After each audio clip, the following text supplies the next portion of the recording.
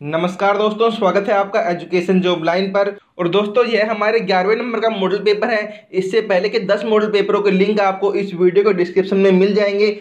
और दोस्तों, आज हम आपके लिए फिर से राजस्थान जीके के टॉप मोस्ट 30 क्वेश्चन लेकर आए हैं, जो राजस्थान के सभी एग्जाम जैसे राजस्थान पुलिस, राजस्थान पटवारी या ग्राम सेवक सहित सभी एग्जाम्स में बार बार पूछे जाते हैं और इस बार भी आपके पूछे जाएंगे। साथ ही दोस्तों, हम आपको बता दें कि राजस्थान पुलिस भर्ती परीक्षा 2018 में 90% क्वेश्चन हमारे द्वारा बताए गए मॉडल पेपरों में से आए थे, चाहे वह पार्ट ए हो, बी हो या सी हो। इसलिए यहाँ पर प्रत्येक प्रश्न महत्वपूर्ण है और सभी प्रश्नों को आपको ध्यान से देखना है। इसके अलावा दोस्तों, हम यहाँ पर डेली 30 प्रश्नों का एक मॉक टेस्ट आपके लिए लेकर आते हैं, तो इसलिए आप इस चैनल को सब्सक्राइब कर लीजिए और साथ में घंटी के आइकन को भी दबा दीजिए, ताकि आपको हमारे वीडियो की नोटिफिकेशन सही समय पर मिल सके। और हम जल्दी मैथ व रीजनिंग के लिए भी मॉडल पेपर लेकर आएंगे। तो चलो दोस्तों, अब शुरू करते हैं। प्रश्न नंबर 1 है आपका कि निम्न में से किस नदी को हाकड़ा, नारा व रेणी के नाम से भी जाना जाता है। आपसे पूछा गया है कि वह कौन सी नदी है जिसे हम हाकड़ा, नारा व रेणी के नाम से भी जानते हैं। तो राइट आंसर होगा सरस्वती नदी को। प्रश्न नंबर 2 है कि राजस्थान के उस राज्य का नाम बताइए जिसमें अंग्रेजी शासन के पूर्व ही 1698 ईस्वी में वास्तविक लोकतंत्र की स्थापना अमर शाही रेख द्वारा ही कर दी गई थी, जो देश आज़ादी तक विद्यमान रही थी। तो इसमें राइट आंसर होगा आपका ऑप्शन नंबर 3 मेवाड़। प्रश्न नंबर 3 पर चलते हैं। प्रश्न नंबर 3 में आपसे पूछा गया है कि साणेश्वर महादेव का प्रसिद्ध दुर्ग मंदिर किस जिले में स्थित है। तो यहाँ पे आपका राइट आंसर होगा सिरोही जिले में। प्रश्न नंबर 4 कि जैसलमेर धौलपुर से कितने गुना बड़ा है। दोस्तों, आपसे पूछा गया है कि जैसलमेर धौलपुर से कितने गुना बड़ा है। तो राइट आंसर होगा 12.66 गुना। प्रश्न नंबर 5 कि राजस्थान में कुल वर्षा का कितना प्रतिशत भाग पश्चिमी मानसून से प्राप्त होता है। आपसे पूछा गया है कि राजस्थान में कुल वर्षा का कितना प्रतिशत भाग पश्चिमी मानसून से प्राप्त होता है। तो राइट आंसर होगा 90% भाग। प्रश्न नंबर 6 राजस्थान का वह शासक जिसने 13 अलग अलग जातियों की लड़कियों से विवाह किया था, वह कौन था। तो यहाँ राइट आंसर होगा ऑप्शन नंबर 2 बाघ सिंह प्रतापगढ़ जागीरदार। प्रश्न नंबर 7 प्रश्न नंबर 7 है कि सवाई राम सिंह के काल में जयपुर का प्रसिद्ध संग्रहालय बना, इसका नामकरण प्रिंसेस अल्बर्ट के नाम पर 1878 में किया गया। इस इमारत का डिजाइनर कौन था। तो यहाँ पे राइट आंसर होगा ऑप्शन नंबर 4 स्वीडन जैकब। प्रश्न नंबर 8 कि निम्नलिखित में से कौन सा ग्रंथ जसवंत सिंह द्वारा रचित ग्रंथ नहीं है। तो यहाँ पे आपका राइट आंसर होगा ऑप्शन नंबर 4 गुणसार ग्रंथ। प्रश्न नंबर 9 निम्नलिखित संवैधानिक अनुच्छेदों में से कौन सा अनुच्छेद पंचायत के बारे में 73वें संशोधन द्वारा जोड़ा गया था। तो यहाँ पे आपका राइट आंसर होगा ऑप्शन नंबर 1 273 से 273 ओ। प्रश्न नंबर 10 कि सूची 1 को सूची 2 से सुमेलित कीजिए तथा नीचे दिए गए कूट का प्रयोग करके सही उत्तर चुनिए। तो यहाँ पर सूची 1 को सूची 2 से सुमेलित करना है। तो यहाँ पे आपका राइट आंसर होगा कि युवा वलित उत्तर अमेरिका का पश्चिमी तट, और दूसरा है आपके प्राचीन वलित, ये आपके होगा उत्तरी अमेरिका का दक्षिणी पूर्वी तट। फिर है ज्वालामुखी, तो ये होते हैं आपके प्रशांत पेटी, और ये भ्रंश खंड आपके उत्तरी अमेरिका का दक्षिणी पश्चिमी तट। इस प्रकार ये आपके कोड का मिलान हो जाएगा। अब चलते हैं हम प्रश्न नंबर 11 पर कि राजस्थान की जलवायु के संबंध में निम्नलिखित में से कौन सा या कौन से कथन सत्य हैं, सही कूट का प्रयोग कर उत्तर चुनिए। तो इन चारों कथनों में से जो कथन आपका सही है वह आपको बताना है। तो यहाँ पर आपके 1, 2 और 4 तीनों कथन आपके सही हैं और कथन नंबर तीसरा आपके यहाँ पे गलत होगा। अब चलते हैं हम प्रश्न नंबर 12 पर।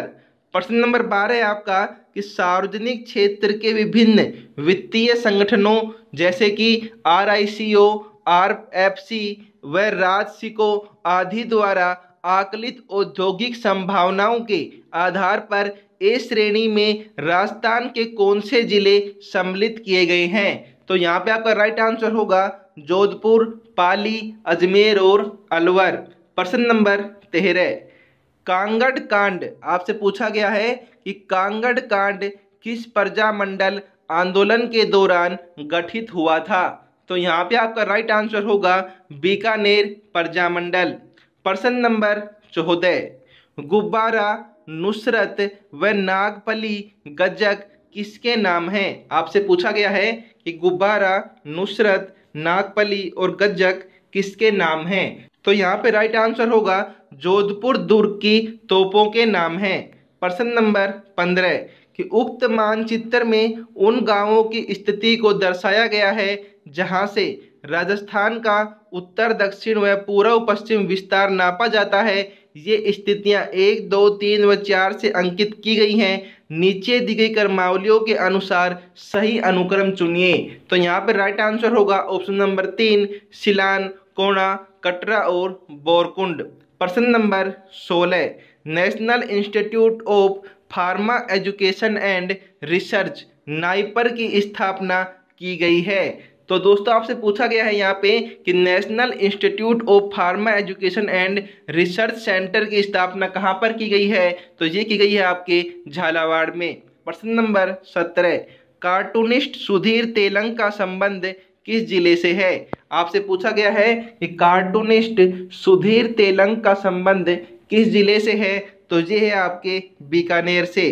प्रश्न नंबर 18, जेम्स टोड ने हिंदू ओलंपस किसे कहा है? आपसे पूछा गया है कि जेम्स टोड ने हिंदू ओलंपस किसे कहा है? तो ये कहा है आपके माउंट आबू को। प्रश्न नंबर 19, बांग सुनावे कूक कू बहरा नाही करीम, यह कथन किसका है? तो यह कथन आपके रामचरण जी का है।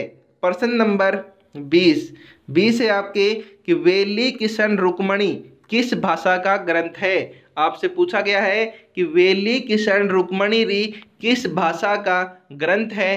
तो ये आपके उत्तरी मारवाड़ी भाषा का ग्रंथ है। प्रश्न नंबर 21, जयदेव द्वारा रचित गीत गोविंद काव्य में कितने सर्ग हैं? आपसे पूछा है कि जयदेव द्वारा रचित गीत गोविंद काव्य में कितने सर्ग हैं? तो राइट आंसर होगा 12। प्रश्न नंबर 22, सामाजिक अंकेक्षण का कार्य राजस्थान के किस जिले से प्रारंभ हुआ? आपसे पूछा है कि सामाजिक अंकेक्षण का कार्य राजस्थान के किस जिले से प्रारंभ हुआ? तो ये आपके भीलवाड़ा जिले से प्रारंभ हुआ। प्रश्न नंबर 23, गोटमा मिठाई के लिए राजस्थान का कौन सा जिला विख्यात है? आपसे पूछा गया है कि गोटमा मिठाई के लिए राजस्थान का कौन सा जिला विख्यात है? तो वो आपके जैसलमेर जिला विख्यात है। प्रश्न नंबर 24, 12 जिले में घोड़े की नाल के आकार की पहाड़ियाँ कहाँ पर स्थित हैं? आपसे पूछा गया है कि 12 जिले में घोड़े की नाल की आकार की पहाड़ियाँ कहाँ पर स्थित हैं? तो ये आपके रामगढ़ के निकट स्थित हैं। प्रश्न नंबर 25, राजस्थान के विभिन्न नगरों एवं उनके प्राचीन प्रचलित नामों का कौन सा युग्म असुमेलित है? तो यहाँ पे आपका आंसर होगा जैसलमेर को थली नहीं कहा जाता है, बाकी तीनों आपके राइट है। प्रश्न नंबर 26, राजस्थान का वह भाग कौन सा है जिसमें अधिशेष जल की सर्वाधिक मात्रा विद्यमान रहती है? आपसे पूछा गया है कि राजस्थान का वह भाग कौन सा है जिसमें अधिशेष जल की सर्वाधिक मात्रा विद्यमान रहती है? तो वो आपके दक्षिणी पूर्वी भाग है।